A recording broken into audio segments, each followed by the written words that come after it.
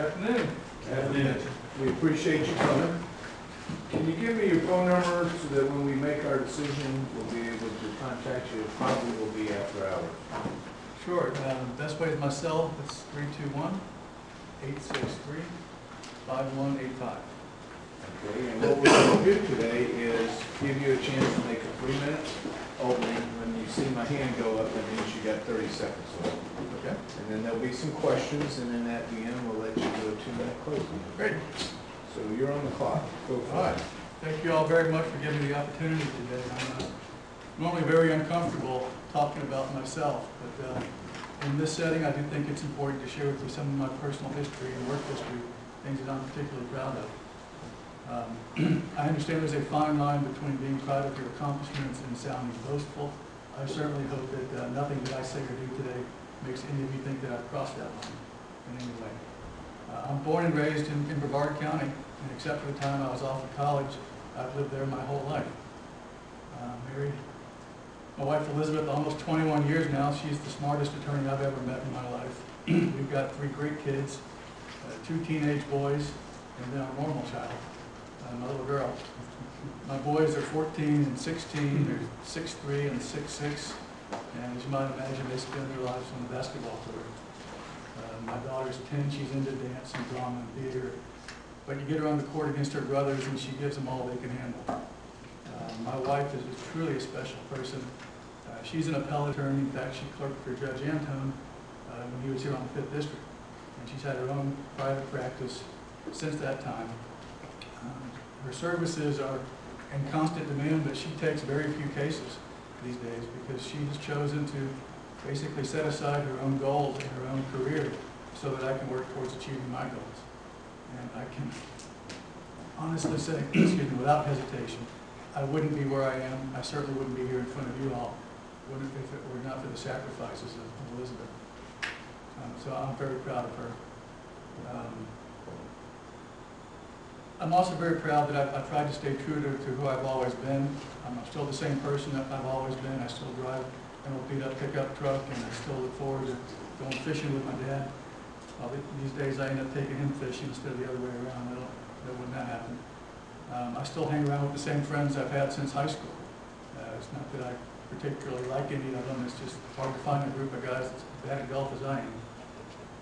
As far as work, I'm very proud to be a circuit judge. I've worked very hard to get to that point. When I was appointed in 2002, I was one of the youngest, if not the youngest judge in the state of Florida at that time.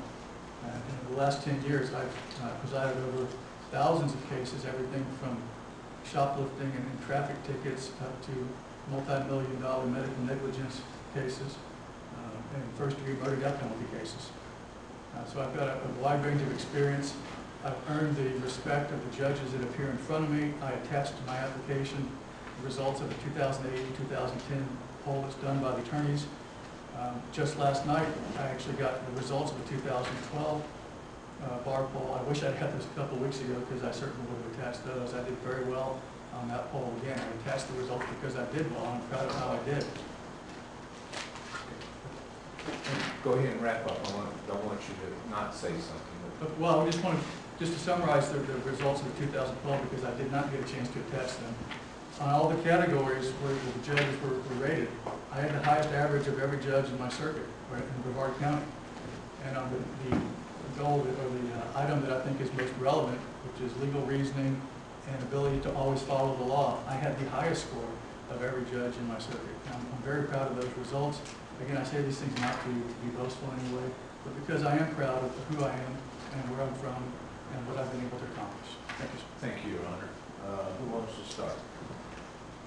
You please start. Go for it. First of all, thank you for the book.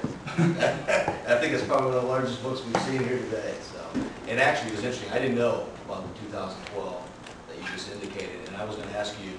I'm looking at the 2010, obviously, and I've looked at the ones previous to that. You have consistently either 1 or number 2, and the categories, 14 of them in total. My question is this: understanding that you're very good at that, how would you take those skill sets and apply them to this position? Well, being an appellate judge is very different than being a trial judge. In my current position, I have to make the decision. I mean, everything stops in my lap. on the appellate court, decisions are, collegiality is demanded. So what I think I've been able to accomplish with the judges I work with is a degree of collegiality. I work very closely with the judges. I've been selected and trained and certified by the Supreme Court as a judicial mentor, meaning I train the new judges when they come on board, even those who are more seasoned in life, as you might say, than I am. I am constantly calling other judges and asking them their advice and their opinions. Even judges that are new on the bench, I'll call them and I'll say, what would you do in this case? And we've got judges who've been on the bench for 20, 25 years, and they'll call me and say, John, this is what came up today. What do you think? What would you do? On the appellate court, I think to be an effective judge on the appellate level, I mean, those decisions are made by majority vote, from only 2 to 1. So you have to be persuasive. You have to be able to convince at least one other person on that panel that you have thoroughly read those briefs and you understand the arguments and you get the law, and that your application of law to those facts is sound way to go. You have to be able to convince somebody of that and be confident in your ability to do that.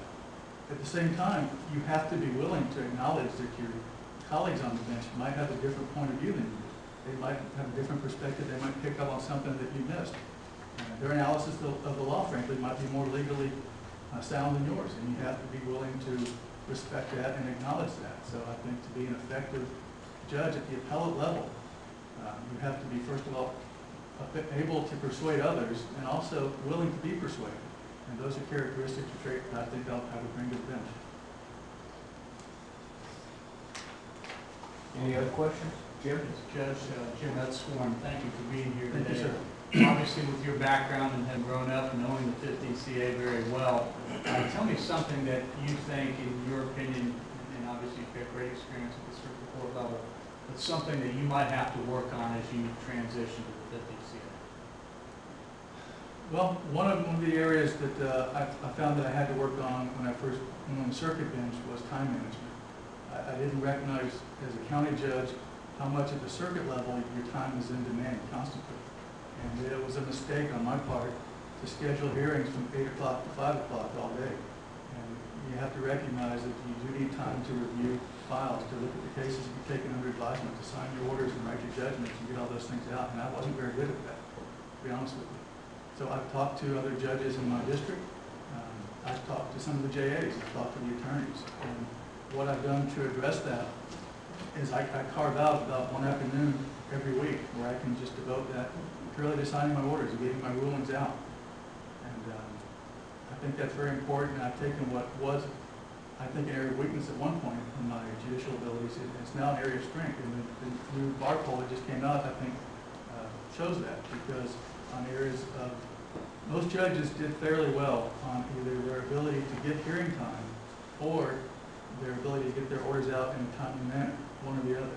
I had the highest score on both, which I think is pretty unique, and I'm very proud of that. In fact, that's probably the result of the poll that I'm most proud of, because it shows that the work I did to improve my time management has paid off. Thank you. Thank you, Mr. Esplin. Judge, my name is Lee Bennett. Yes, sir. You've obviously done a really fine job as a judge in 18. My question is